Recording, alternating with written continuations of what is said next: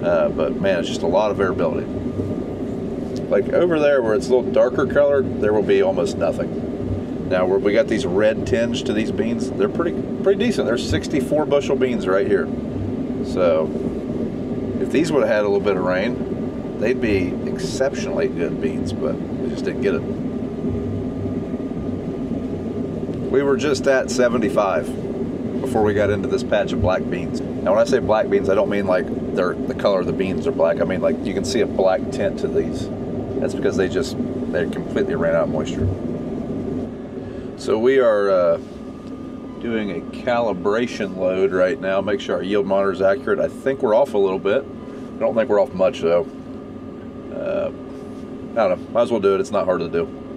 So what you do when you do a calibration load, you get a full tank.